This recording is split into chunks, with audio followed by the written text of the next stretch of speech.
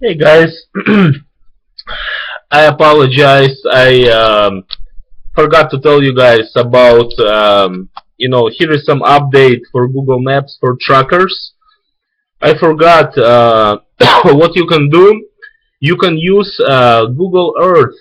There is like a there is option on the maps that you can actually see a actual place in the real time. Well, not real time, but in the you can see like how much parking they got. You can see like if you can stay there overnight. You can see if it's like a lot of trees.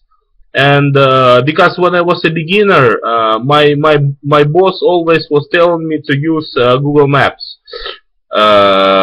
And it's actually helped because, for example, if there was no space, I would stay overnight at the truck stop. But if it would have an actual space, then I would go to a receiver.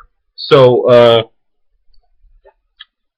basically, guys, yeah, that's what you can do, and it's actually a good idea to use Google Maps with an it's called like a view, like a Earth view, or a real-time view, something like this, that you can see an actual houses, trees, and everything.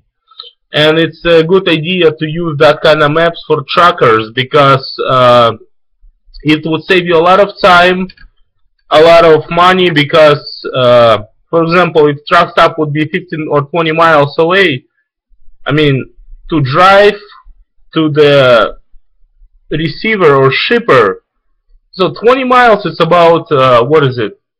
It's about $15 approximately, and back it's $30.